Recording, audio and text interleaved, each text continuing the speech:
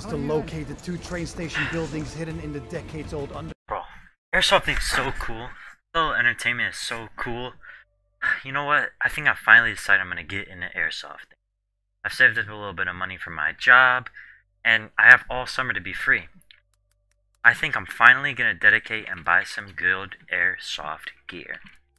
Let's see what we can buy. I know just the thing. Oh my god, bro. Oh, hell no, man. What the fuck, man?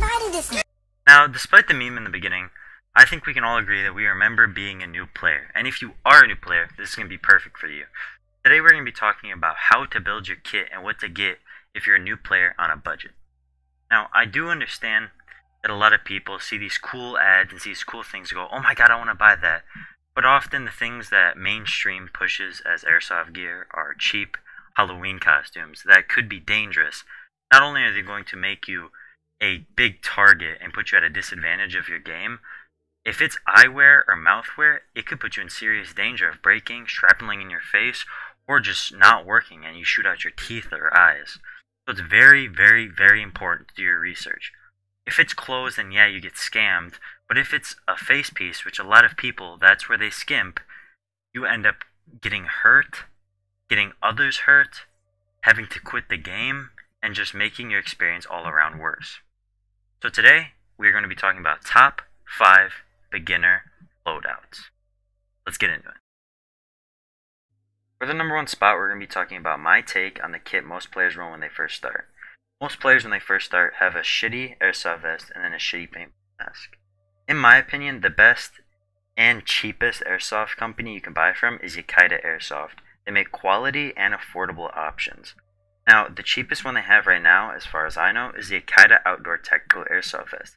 It's actually on sale right now from $45.99 to $39.59. That's almost $10 off. So make sure you click the link in the description and get it while it's still on sale. But what we save by getting a cheaper vest, or you can go up, just look at Yakita's catalog, we can afford to buy a better paintball mask. Because while we want cheap, we also want to keep our eyes. So check out the HK Army HSTL paintball goggles. They are a very, very, very, very, very good cheap option.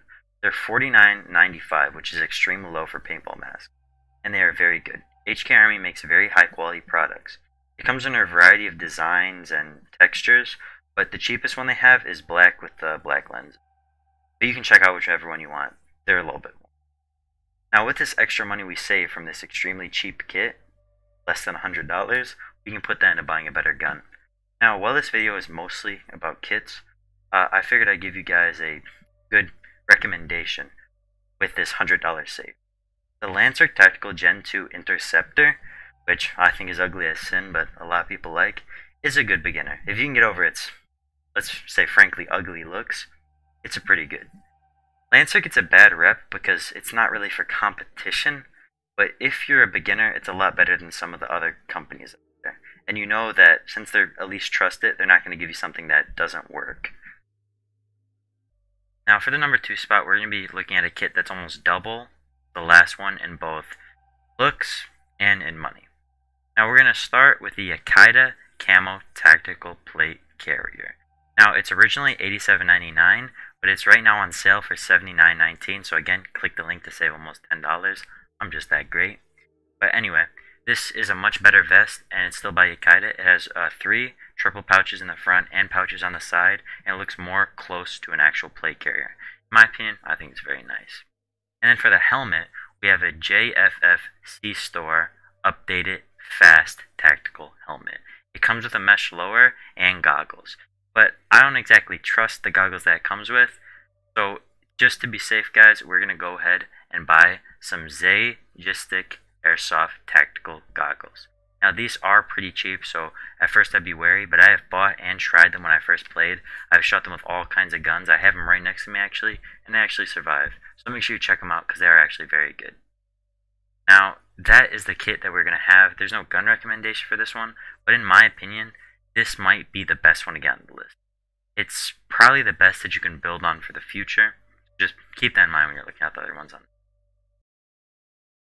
Now for the third kit on this list, we're going to be going for more of a speed soft type. We're going to get the Yakita 7-in-1 belt which comes with 4 mag pouches and a bunch of other utility pouches, which is going to make you a lot more mobile, lighter. As well as that, we're going to get Rothko Camo BDU pants, which you can get in a variety of different colors. With a kit like this, you can look more speed soft and eventually upgrade for the future.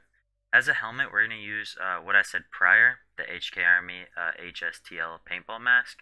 But if you're going to get the cargo pants, I'd recommend splurging a little bit and getting a cool colored pants mixed with a cool colored helmet to just look colorful and more like a proper speed softer. This kit, while it is cheaper, it still looks cool enough where you're not going to look just like some budget professional player. So make sure if you're wanting to get into professional airsofting, speed softing, shit like that, HBA guns, you give this a look. Now, for the fourth item, we're actually going to be talking about something that even me, as a longtime airsoft player, actually is wondering if it's cool. So I'd buy this at your own advisory. But lately, I've been seeing a lot of these full face mask goggles, and I've heard that they're actually really, really good. They are all in one, and they're pretty cheap considerably. And then to go alongside that, there's a Yakida chest mini rig. Now, I picked these two because they go really well together, and I imagine that they'd look really, really cool in the kit. Now, this might be the most unadvisable on the list, but I figured that I'd give some of you new players advice to get a cool and unique-ish kit that would make you stand out. Now, this is the one that if you're very, very on a budget, I would recommend not buying. I'd recommend, especially if it's like Christmas, getting something else on this list because it's more certified that's going to work. But if you try it, show me. DM me and let me see how cool it looks, man. I'm interested if it looks cool or not, so I guess I'll learn from you guys.